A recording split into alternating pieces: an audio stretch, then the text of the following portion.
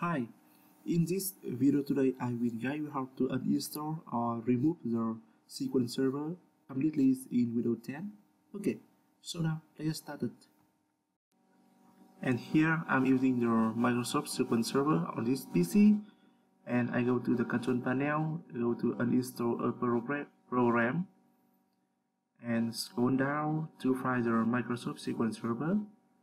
And the current version here I'm using 2019 and 64-bit, and I have also removed the Microsoft SQL Server Management Studio tool. Okay, and firstly I will remove the SQL Server 2019 on this PC.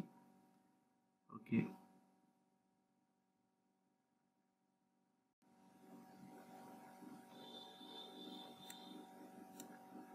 Yeah. Next, and select all.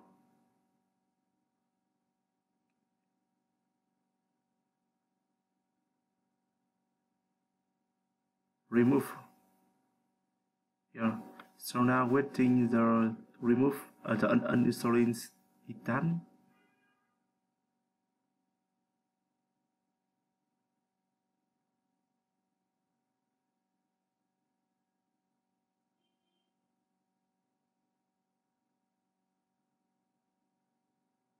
Okay.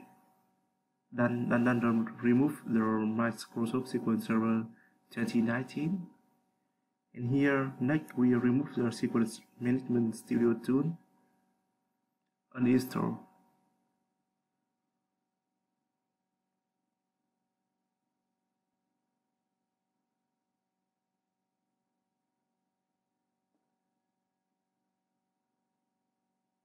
Okay, completed the year. So here you should refresh this one again. And now if you scroll down, you cannot see the Microsoft SQL Server 2019 and also the Microsoft SQL Server Management tool. Okay, that's all for today, and thank you for watching. Bye bye and see you later.